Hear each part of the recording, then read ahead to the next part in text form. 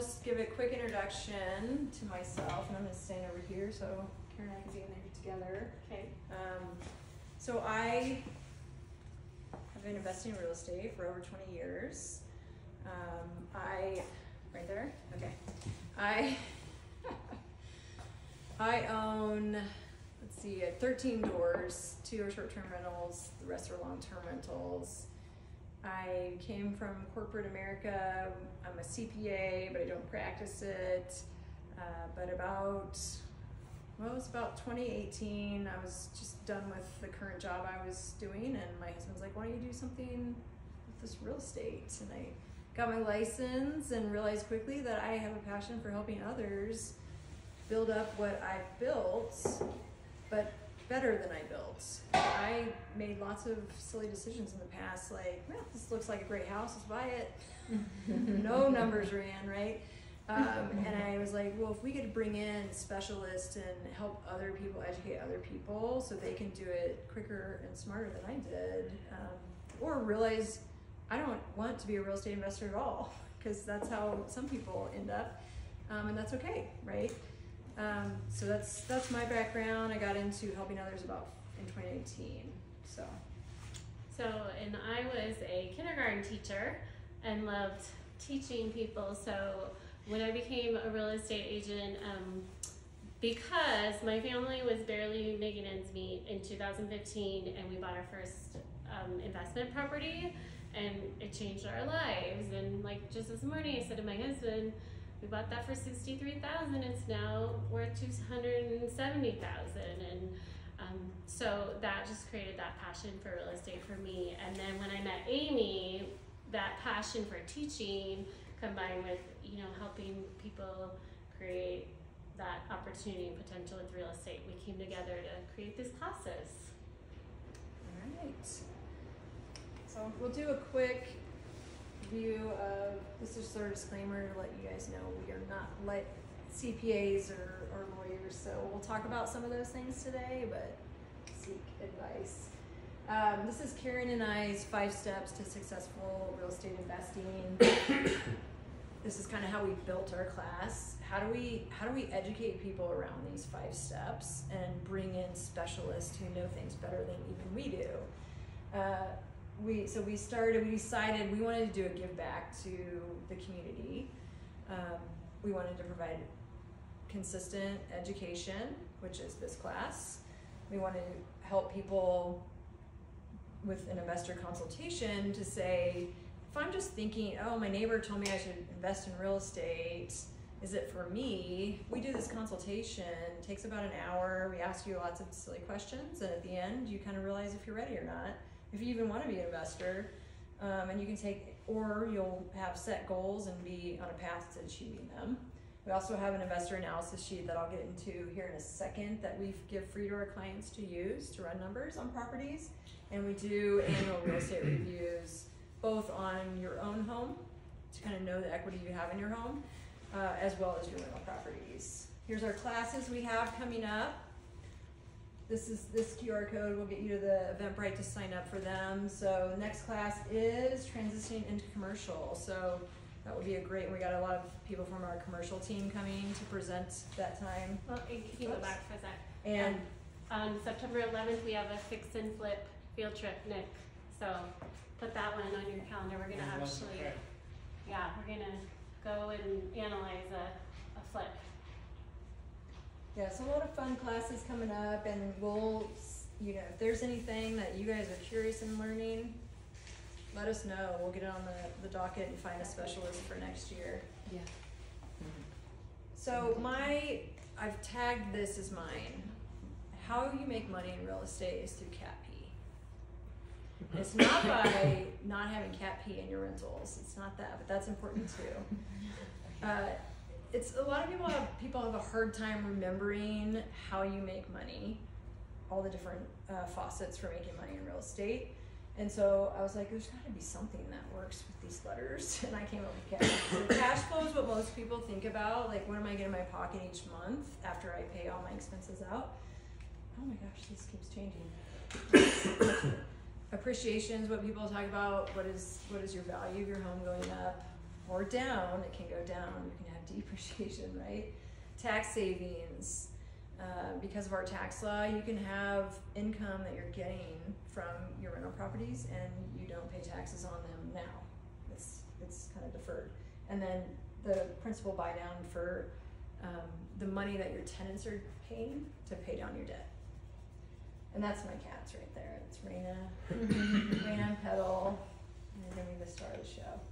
So I wanted to bring in, and this is new, this is just to kind of show you, this is one of the output screens of our tool that we've created for analyzing a rental property before you buy it. We also have one to analyze if you already own it and you want to turn it into a rental. But you can see here, you know, a lot of my clients will just go, this is a real active listing right now if anyone's looking Colorado Springs for this price point. But to show you, you can actually get to cash flow positive if that's what you want. But some people are we have one investor that comes, he's not able to make it tonight, but that comes frequently. His main goal is tax savings. He makes a ton of money and he needs to offset it with tax savings. So his goal is different.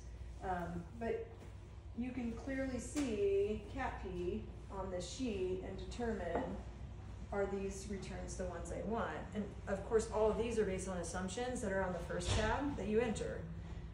So it's not, this is based on the assumptions I put in, which is like a 4% appreciation and 3% rental growth and that kind of stuff. And then there's a 5-year look. And this is even at the 7.5 interest rate. Now, do you have to put down payments? Yes, you got to put at least probably, this is a 30% down payment to make it cash flow flat for this scenario. But the difference, the current and the potential is really the difference between, if I invest in a little bit of this property, can I get a higher rent? So this is if you don't make some improvements, this is if you do. But we teach you how to run this whole tool and you can take it and run it on anything you want. This is kind of how Karen and I work together. We're actually separate companies. We're our own real estate business. But we've found that we are super valuable together because we both have different traits that are successful. So this is kind of our model. I do the follow-up, I do the client consultation, I train you on how to use that sheet. And this is new since we started working with you, so we're changing it a little bit. Okay. But so it's really clear who does what and using our best strengths. And so I will do the consultation, I'll see if you are to be an investor. I'll document your goals. If you are, I'll document what property you should be targeting. Do all the contractual stuff between us together, and then Karen takes it because Karen is amazing at.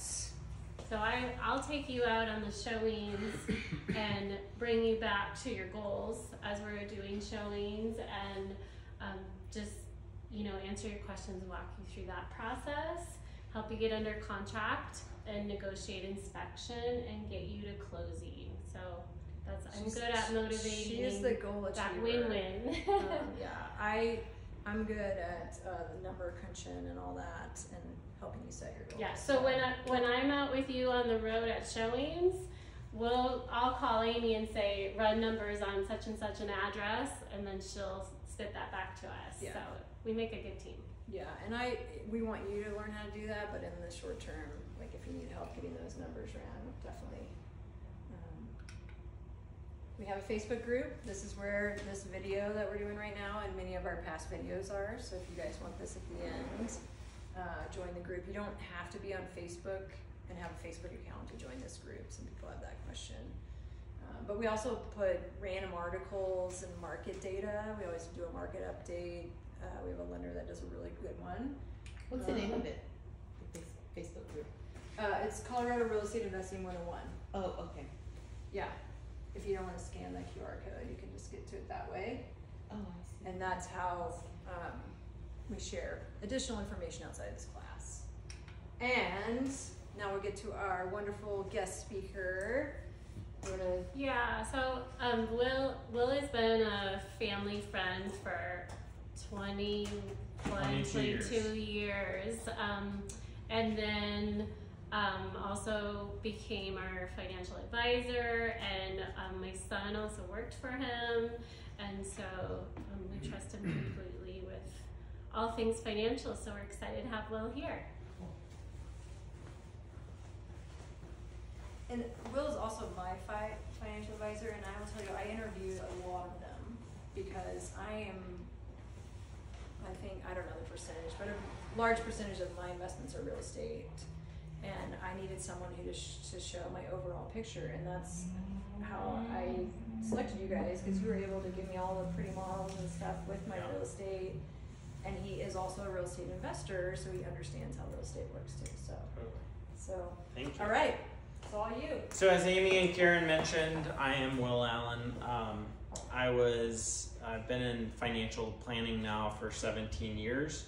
Prior to financial planning, I actually worked as a middle school social studies and language arts teacher. Realized very quickly that there was a lot more in store, so I actually transitioned into the financial planning world. I spent 13 years of my career at a big box downtown firm. Just felt like clients more or less just became a number on a piece of paper. Transitioned over to Cedrus, which is the financial planning firm I'm with now. And I can tell you it's a dream space that I'm in, just helping people prepare for long-term retirement planning needs, short-term needs, things of that nature. I am a certified financial planner. Roughly 25% of advisors carry that CFP designation. I am married. I do have 3 kids, 19, 7, soon to be 17. And a bonus baby we threw into the mix who's 8 years old. But yeah, I'm excited to kind of discuss the overall area of budgeting. I would love to hear from you guys what you all currently do with regards to budgeting strategies. So I guess we'll just kind of go around the room in terms of how do you guys prepare budgets, things of that nature. What do you mean, like a monthly budget? Or? Yeah, like a monthly budget. Some people will plug things into like an Excel spreadsheet and they rectify it like 6 weeks later, and that has tended to not be a very successful way in terms of managing a budget. So I guess I'd like to just dialogue. Yeah, well, I have an MBA in finance, and Okay. I don't do any kind of budget. Okay. So I understand. I tried, and it's not easy. So I keep track of my finances, kind of, and I got a savings account I put money into for larger purchases. But Okay. no, it's not. What about you? For the last 7 years, I've been a consultant for bigger companies, consultant for procurement. These are projects which could last 3 months, 6 months, sometimes 20 months. So this means no guaranteed income, if you want. Yeah, so Like our income. Yeah. Sporadic. This means no monthly budget, just having some pile of money sitting somewhere Okay. and using it when it's necessary. Yeah. All right. And then investing shares. Okay. Yeah, What about you? It's funny because I have a CPA license, and I don't even. There was no. I actually wrote down a budget because I remember when we met. And you're like, "What's your budget?" I was like, "I don't know." Let me pull out my credit card, I guess, and see, because I pay off my credit card every month. Yeah. I actually just because this last year for real estate sales was like transactions everywhere across the U.S. were low. It wasn't just me, right? Yeah. So I felt the pain, and my husband was like, "Why are we spending? Like, what are we spending on?" I was like, "I don't know. Let's find out." So I literally wrote on a piece of paper. Yeah. Finally a budget for us. Yeah. And explain, and we were able to look at that and cut some things out that we were spending on, or just be more aware of it. But that's kind of the end of it. And Okay. I need to go the next step because I have lots of dreams. We want to buy another investment property, but I don't have cash flow in today's market to do that. Right? Yeah. So I'm excited for this, just Cool. to know that and how to get to the next step. Yeah. Karen? So our our budget has always been, can we pay all our bills at the end of the month? Okay. So when commission is good, we spend more, and when commission is lower, we spend less. And that's one of my goals for this year, is to have a consistent budget. Mm-hmm. So I'm excited to learn. So I use Google Sheets. And I Okay. have every single dollar of income on there, and Nice. every expense and every debt, and I have it planned out until kind of like fall of 2025. Okay. So every month, like what I do, it matches up with reality. So, Yeah. you know what I'm saying? Like I Yep. plan it in a certain way. So Yeah. yeah. So Okay. I watch You're the every winner. dollar. You are the winner. Well, Yeah. you know what? For You know sure. what? Once you start doing it, it's addicting. It really is. It's addicting. Like you really I don't know. It's just really weird. But Yeah.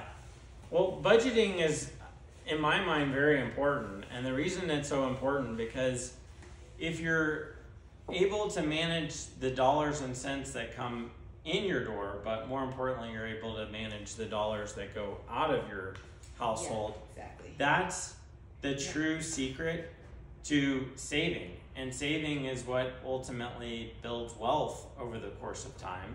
And if you don't have a good handle in terms of what you're spending month over month, you're basically digging yourself in a hole, and then you're scrambling. You're waking up one day, you're 55, 60 years old, and you're like, I've got nothing socked away for my retirement. So it is important for you to have kind of a tool in place with regards to your month-to-month budget.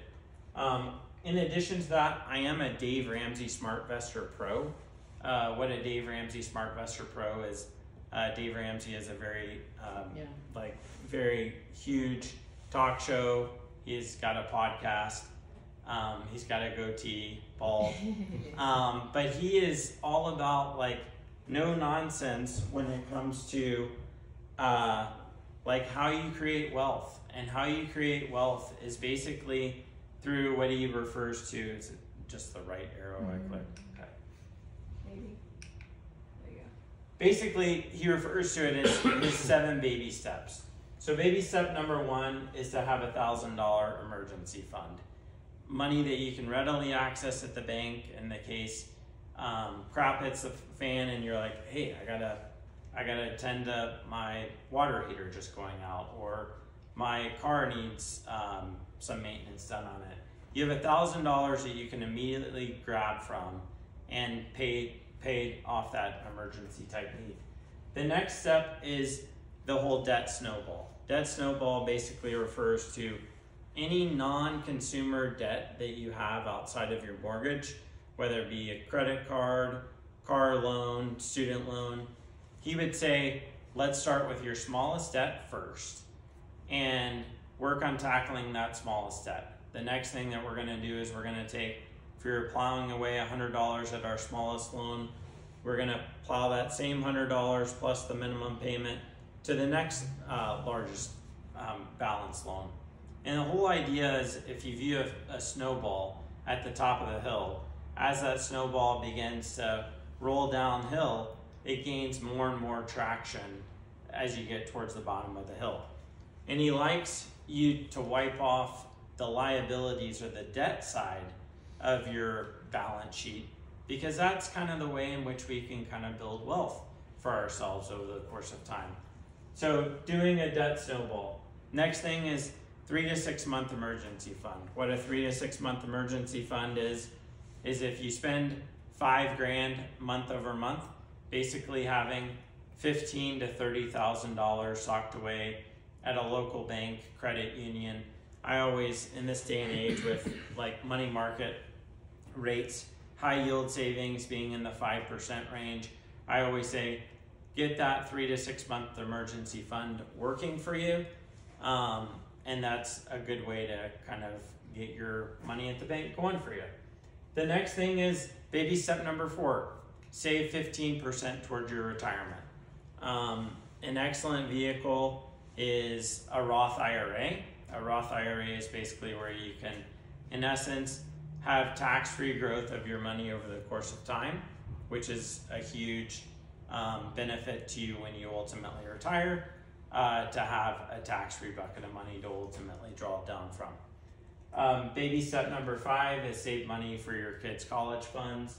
Baby step 6 is to pay off your house early. And my personal favorite is baby step number 7. It's the true idea of financial freedom, where you're now building wealth and you're able to give, like whether it be a charitable interest through a church or an organization that's near and dear to your heart. That's a cool thing to do. How we create budget savings is we're going to manage our expenses, track expenses. So go back and look at your credit cards. Where are you tending to spend money? Is it you're spending money eating out? Is it you're spending money, like figuring out what the needs of your 4 walls ultimately are, figuring out how much you need to spend to allocate towards rent, how much you need to allocate towards your gas and electric, how much you want to allocate towards a cell phone bill. You want to establish these habits early on. That's very, very important. And of course, this is contrary to the government. You want to spend less than you earn. The government has an overspending tendency. We want to make sure that you're spending less money than what is ultimately coming into your house. So it would be a bad deal if you're making $1,000 per month and you're spending $1,200. That's like counterintuitive to what a budget's designed for. And the whole purpose is we budget so that we can ultimately save. I tell clients that I work with all the time, it's the expense side that ultimately drives the success of your financial plan. If you're spending more than you're ultimately making, you're like creating a negative cash flow situation. We want to create a positive cash flow situation so that we're building your balance sheet in the correct direction. 10% rule for savings. If you're making 100 grand, it's good to try to save at least $10,000 year over year in terms of what you're doing. Questions on that? I'm gonna grab a water real quick. So how we set up a budget, we determine your income, we calculate your monthly expenses. Your monthly expenses are basically everything that's driving your month-to-month expenditures, whether it be rent, gas, groceries, all that fun stuff. Some people do what are known as sinking funds. Sinking funds are just the whole idea of, hey, we're going on a trip to Costa Rica in 2025. We need to account for the fact that that vacation, I don't know what that vacation is going to cost you, Diana, but it might cost you $5 grand. We need to account for how are we going to save up for that expense between now and the time you ultimately go on that great trip. So you have basically 12 months. If you're trying to save $5 grand, you in essence need to save $400 month over month. And some people will throw that into a sinking fund. A sinking fund is just something that you're earmarking for a specific need. So another example of like a sinking fund would be, hey, I need to replace my car. Let's start throwing that into a sinking fund that's earmarked for that. Track your spending. How you track your spending is you pick a budgeting plan. For you, you have Google Sheets. For others, you might select a free app that's available through the App Store. EveryDollar is an app that Dave Ramsey uses. The EveryDollar app I love in the fact that it's just a good way for you to set up your month-to-month budgeted type of expenses, but it's a real-time tracking mechanism in terms of if you've got $500 allocated towards gas, you're at the gas pump and you're pumping gas and you're topping it off and your total is $80, you go into the EveryDollar app and you physically plug in, I just spent $80, and it will give you a real-time total in terms of you only have $420 left in that gas category.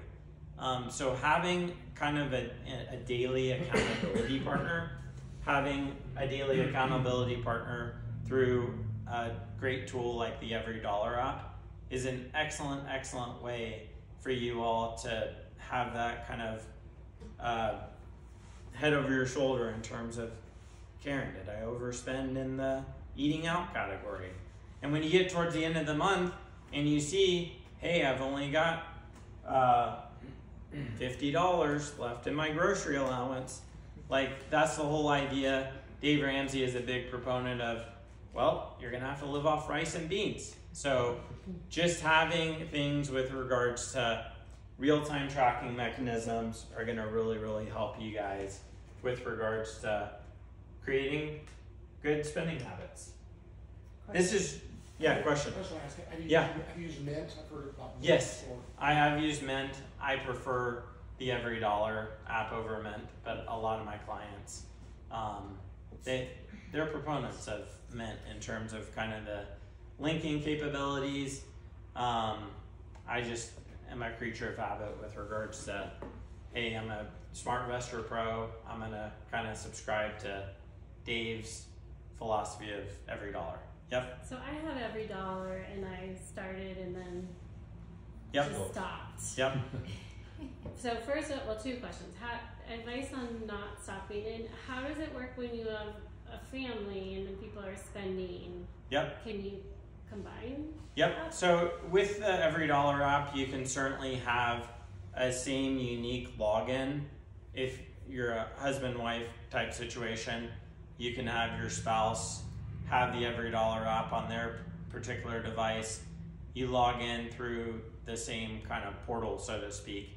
And it does fortunately talk to each other with regards to, hey, Mike just spent $50 at the grocery store. I now know that we have $50 less in the grocery category. Again, these are little habits that you really need to just, it's the little things that create great habits for us later in life. There's a cool book out there, it's called Atomic Habits. It's the whole idea of like doing small things each and every day produce big results later on. And it's hard as you're kind of going through the trenches early on all of this.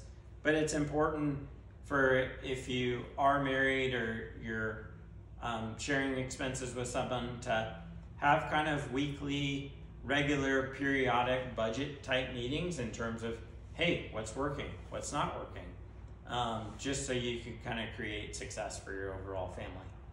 Well, I also have noticed too that as we're talking about it more, because I have two high schoolers. Yes. And They're expensive.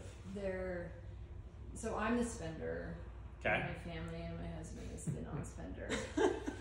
And so what was funny is I took them out and we were shopping and I could hear him through them. Like they were saying, you know what, I really don't think I need that. It's not a need, or we've already spent too much this month. Like, and I was like, oh my gosh, I want to beat that. Like, I don't want to be like known as like mom blows all of our money and dad. But so I started like figuring out, okay, and communicating with the kids. I was like, we've like just numbers. I haven't used an app, but in my head, like we've already spent this much in groceries.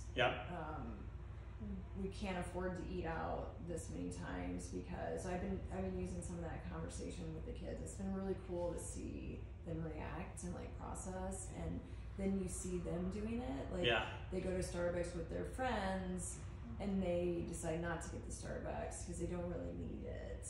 It was just, so that's, I guess to me, that's the other thing that's really driving me to be better at this. Is what I can teach them and how they can be different in their lives. Totally. Because of it. At their age, if they start being smarter, just like my real estate investments, if I was smarter, if they're smarter with their savings, they're going to be more successful. Exactly. I'm Olivia's husband. She left her laptop here. You know what it is? Yes. Oh, is it not coming back on? Yeah, it's not coming back on. Dead.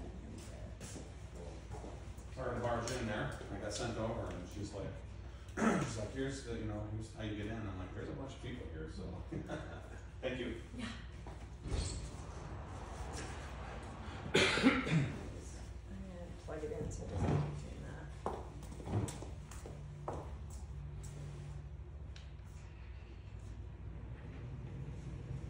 teenagers have every dollar? They do not. No, I mean, Whitney is a saver through and through, Okay. so she's very not likely to spend money. Noah's just getting into the realm of like getting a job, getting income, and I do think that, I mean, financial literacy is something that is very undertaught when it comes to schools, and just having kind of a good basis with regards to what are the secrets, what are the secret ingredients that we need to do in order to create financial freedom. I mean, truthfully, the budget, the spending side of things is the biggest thing that gives people angst. It's the biggest thing that they're like, I don't have capacity to save. And they don't have capacity to save because they haven't really been taught with regards to how do we create good habits to creating additional savings month over month. Okay, sorry.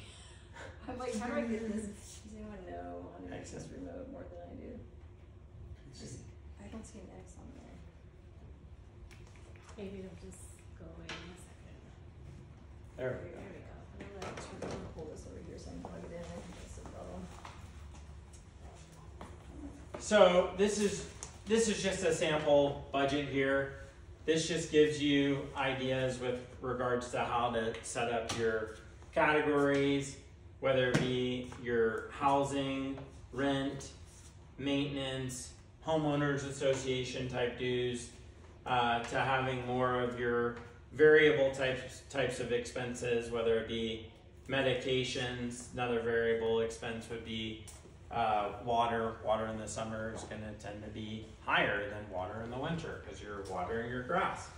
Then having things like a car replacement fund. That's the whole idea of a sinking fund.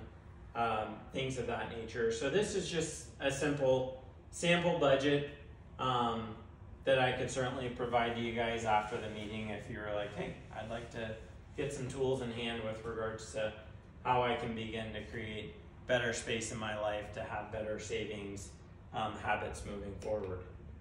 Oh,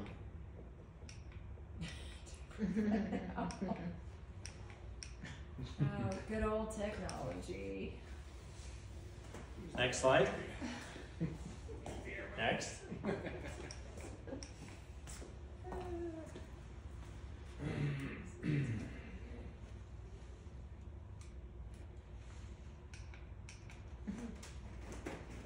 Okay. Here you go. Perfect. Sorry. If you could be my slide advancer, that would Oh, be no, great. it's Oh, working. that works. All right, so this is just recommended allocations in terms of savings. Goal with savings is to have 10 to 15% socked away.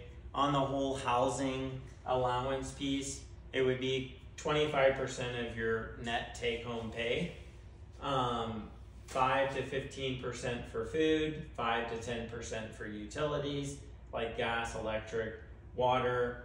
Earmarking for clothing. For myself, I mean, my wife gives me a clothing budget of like $50 every year.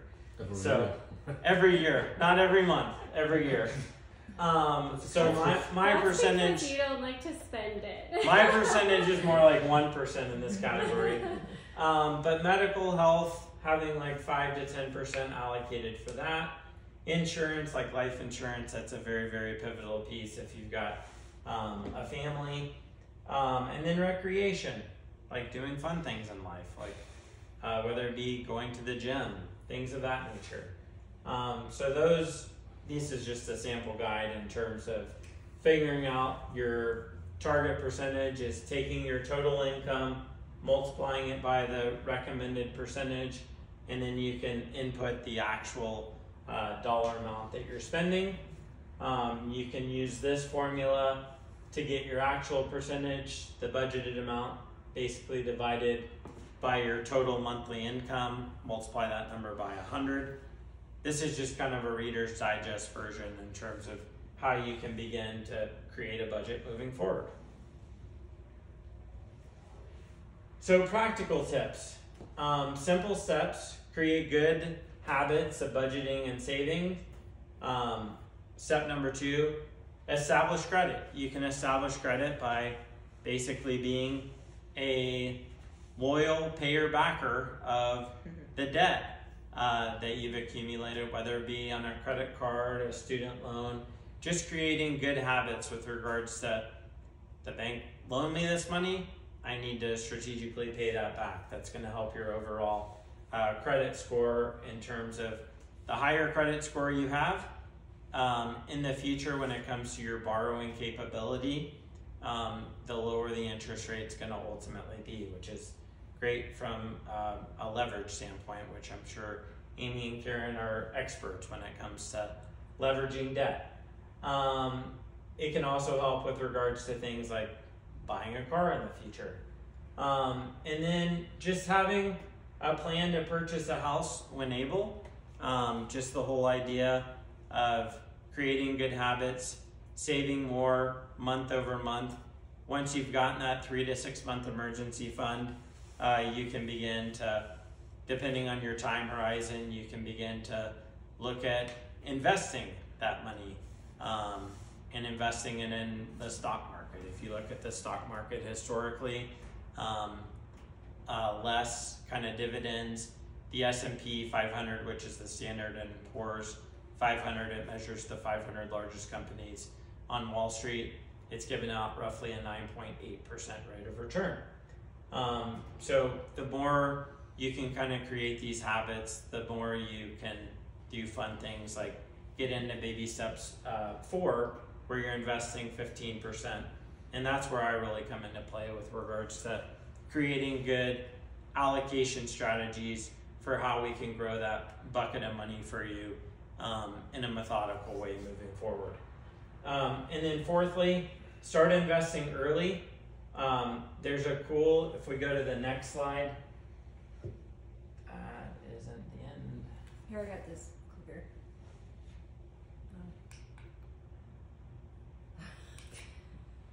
Okay. Oh, the TV is Out. beeping. Yeah, it's the TV.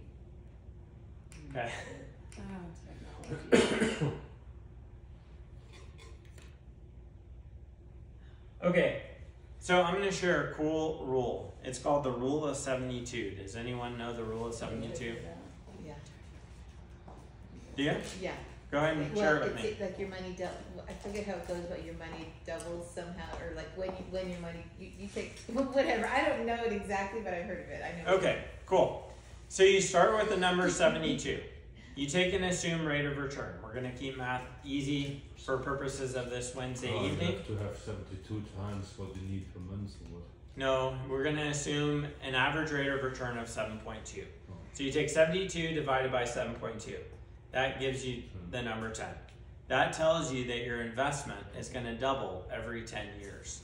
So if you've got $100,000 today, 10 years from now you're going to have 200,000. 10 more years you're going to have 400,000. 10 more years you're going to have 800,000.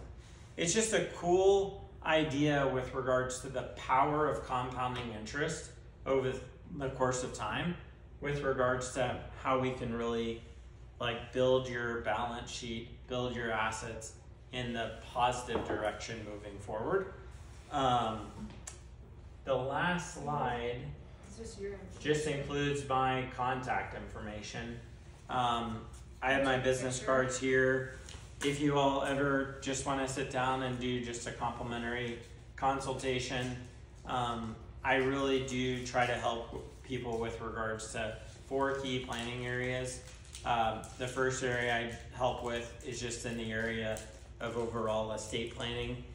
Just the whole idea of, if you pass on, do you have some type of written plan in place, whether it be a trust, a basic will. I kind of walk through that whole landscape. The second area I help with is just in the area of tax management. We want to be strategic in terms of how we look at your tax situation today, but we want to be very forward thinking in terms of how we look at your taxes in the future. The third area that I help with is just in the area of income planning. A lot of you all are just in this accumulation mode where you're just like, hey, Will told me to save. Well, there's going to become this magical finish line that you guys get to. It's called retirement, where you're going to, in essence, need to flip the switch from accumulation mode to distribution phase.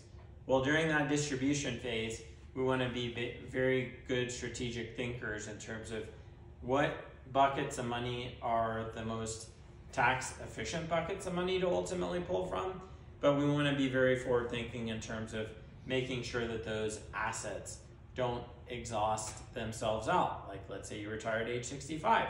We don't want you coming to me at age 75 and saying, Will, I'm out of money. What have we done wrong here? So we're going to kind of create an income plan around what all that looks like. And then the fourth area, any wealth management advisor helps in this space, is just in the area of portfolio management. We've had an interesting couple years within the stock market.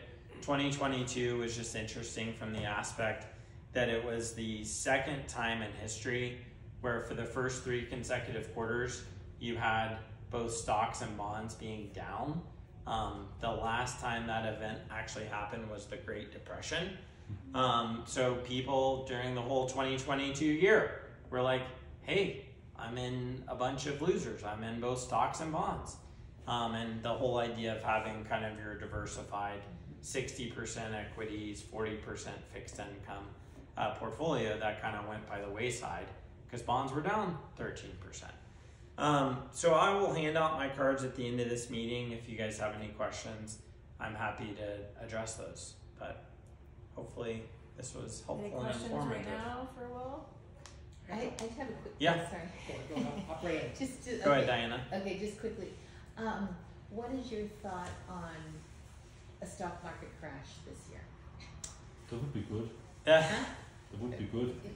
that would be Yeah, good. you can It could present I a mean, good buying do you think it's opportunity. gonna happen? Do you think it's gonna happen? Really I mean, consider what you say. I think if you look at kind of the telltale signs that are out there, you look at the fact that we have this inverted yield curve. You look at, there's just so many kind of telltale signs with regards to, strategists have been screaming recession over the last 18 to 24 months.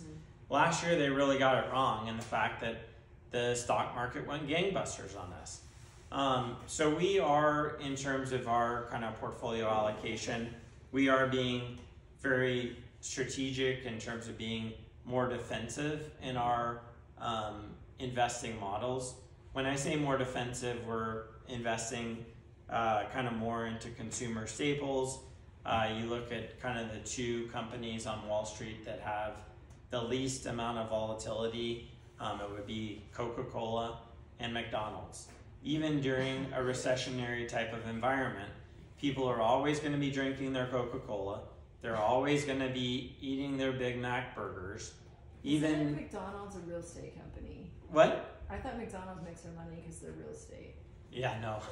They sell Big Macs, Amy. Yeah, but you're right, of course. So They are? They are. I definitely think that there could be times of testing within the market. And it's amazing because you get all of these experts within the field and they are all across the board with regards to some people on the far bullish side, the bullish side meaning they think the market's going to be up. They say S&P is going to be up 9% by the end of the year. You look at the other side of the equation, some strategists say we're going to be down 10, 11%. I mean, the S&P is up 8 to 10% year to date. I think that especially in light of the news today with regards to the CPI data coming back at 3.5%, the whole idea of this attempt to curb inflation where they're trying to bring targets down to the 2% inflationary target, they're going the wrong way on all of this. So because they're going on the wrong way on all of this, if the Fed does choose to cut interest rates, I think it's potentially going to lead us back into a 2022 type of scenario. So I definitely think that there are testing ahead of us. Good question. Nick. A couple questions. First one, I guess, is how do you implement the sinking fund practically? Do you open a separate account or? How do Oh, you kinda- Totally. Just separate bank account that's earmarked towards that particular need. I've got plenty of clients within my book of business that it's not infrequent for me to run across, like, you've got like 6 or 7 different checking accounts. And they're like, yeah, each of those checking accounts have their own means and purpose for what they're trying to achieve. So I think kind of the separation with regards to how you're allocating to that sinking fund month over month is going to be a lot easier than having just a big lump sum of money in your savings account and you're like, I don't know what this is, what the purpose of this is for. Yeah, good question. So, out of your point of view, what's the best way to invest into real estate? Is like individual objects, or is it like a realty income ETF? That's not an ETF, but it's like this O. Like a REIT? Yeah. Yeah, I mean, I'm a big fan of like real property, and that's where your good friends Amy and Karen come into play. Okay, but what's better, a REIT or individual property? Individual property, for sure. Why? Well, REITs have liquidity restrictions a lot of times with regards to, they're super easy to get into, but in terms of getting out of them, they can be somewhat cumbersome to ultimately exit out of.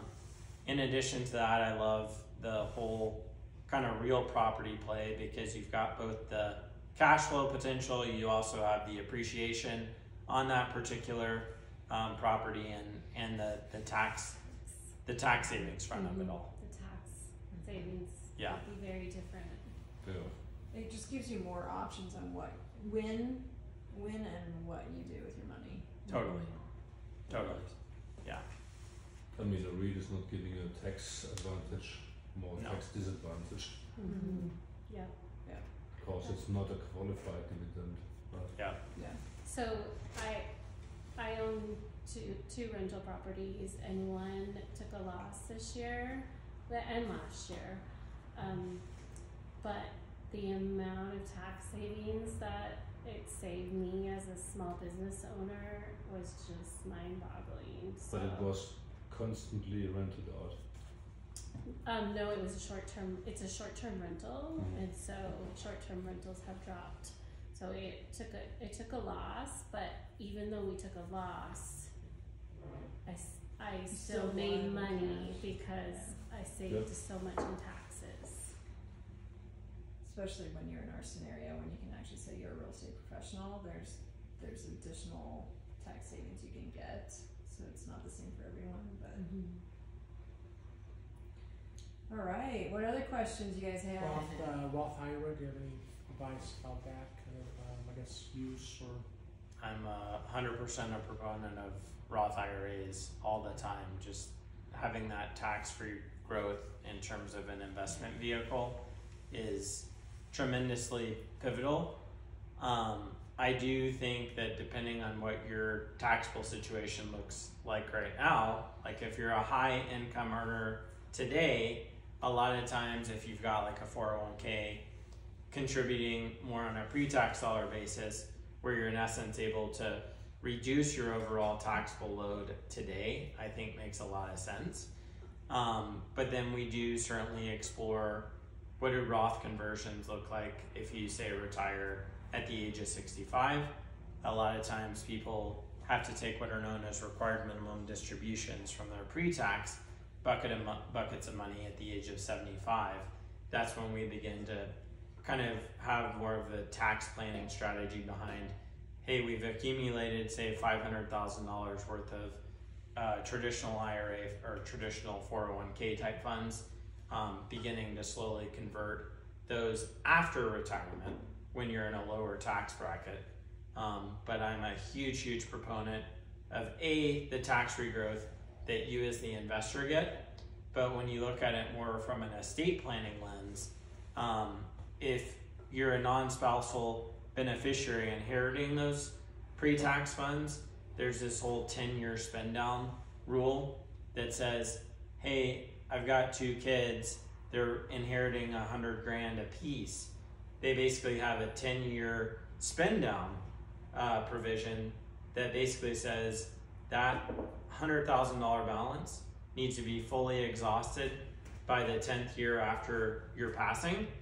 And they could be basically in the height of their income earning years, and you're just piling all this extra income onto their particular situation. So we do try to be strategic in terms of how we look at your tax situation, both now and in the future. But overall, I mean, you've never met a bigger advocate of a Roth IRA than myself. Do you have clients that have real property in their Roth IRA? Not with we do all of our investing through Charles Schwab. A lot of our stuff is invested in ETFs, exchange traded funds. Yeah. SCHD. What's that? SCHD. Yeah. Is that a ticker? That's Charles Schwab. That's Yeah. ETF, Yeah. right? Right. Yeah. So You're stuck. yeah. Yeah, I just heard other people talk about using the Roth to invest in real property, and then using that, so you don't pay taxes on gains. Yeah. On properties. There's certain custodians that do that. Yeah. You have to find the right one that specializes in that space. Yeah. It's really, I looked into it for myself personally, Yeah. and the challenge is that everything has to happen in that. Yeah. You need a furnace filter for your rental. It's gotta come out of that. So like the management of it was, Difficult. yeah. Yeah. And then you're not, the whole benefit of, one of the major benefits is the cash flow that you can eventually start getting from your rental property. You can't get that, it just goes back into it. Yeah. So, I do know people who've done it. It just wasn't a good fit for me personally. Because there's a couple agents in our office that have 2 properties, I think, in their IRAs. Or is it always Roth IRA? It can be either one, right? It's called, Pretty sure. it's a different, it's called Yeah. something different though, but yeah. Yeah. So one question I have then is for, you mentioned children's college fund. Do you know, does Colorado for state colleges have any kind of taxing plans or anything? Or Yes, like in they do. Yeah, I just wonder if you can Yep. talk about that because it's So the College Invest 529 is it's managed by Vanguard. If you do set up a 529, whether it be for kids, grandkids, nieces, nephews, things of that nature, doing the Colorado, the College Invest 529 is the best route to ultimately do. And yeah, you get a very small minimum state income tax deduction. I'm a big proponent of the direct portfolio through College Invest. It doesn't have any type of advisor fees attached to it. Within the 529 space, there is the ability to basically select like an age-based life cycle fund. Age-based life cycle fund is going to become more conservative the closer the beneficiary gets to graduation, high school graduation. There's also a number of different index funds that you can choose in terms of investment strategies. But then when your kid does go off to college, a lot of times if you're paying cash out of pocket, you can funnel money through the 529, realize that income, state deduction, and then pay the university directly out of that 529. The only problem is your kid has to go to college or else you lose that money. Yeah, but they've, in light of like Secure Act 2.0, they've integrated some interesting lingo in the fact that you can now, I think up to $35,000 can be put into a Roth IRA, which is a cool tax-free vehicle that you can set the beneficiary up for long term. Oh, so you can move it out? Yeah, you can move it out of the 529 into a Roth IRA of whatever kind of residual balance you have remaining from that. For And the if you kid. have multiple kids, you can transfer. You can from transfer one it kid between to beneficiaries. another. Yep, Yeah. I mean, yep. So the benefits of being a state tax reduction? Yep. Because there's nothing at the Exactly. federal level, right? What's that? There's nothing at the federal Nothing level. at the federal level. Yeah. Correct. So you put money for your kid into this 529. and the leftover money can go to the Roth IRA of the Correct. kid. Yep. Up to 35,000. Mm-hmm. What about it? Yeah. Kind of I cool. have about one semester saved up in mine. Now that I looked at college Perfect. prices, I was like, whoa. Yeah. So, good questions. How many Roth IRAs can you have? Do you know? You can have as many as you want, but you Really? can only fund up to $7,000, $8,000 if you're Right, over the that's age what I'm of saying. So 50. if you want to put in more than 7,000 per year, can you have a bunch or No. or you can't? Okay. No, they take the collective balance Okay, across okay, all Roth Okay. IRAs. Yeah, Yeah, that would be that's the an bummer. interesting way to game the Yeah. system. I've got 10 Roth IRAs. I know, I right? can put 70 grand. But You're you putting can 70 grand a year. give to Kids. kids, and that doesn't count as yours, right? Well, your kids have to have earned income. Anyone who's contributing into a Roth or a traditional IRA, they have to have earned income. Allowances from mom and dad, unfortunately, do not qualify as earned income. Working for their parents' real estate business. Sure. Yes. Yeah, Mm-hmm. that is true. So Luke just opened a Roth IRA. Did he?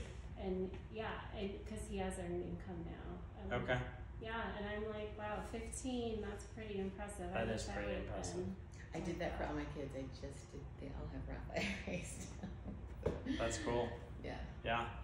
I always say, like, if assuming your income is in the limit, I'm always a proponent of putting that first 7 grand into a Roth or 8 grand if you're over the age of 50, just so you can take advantage of that tax regrowth over the course of time.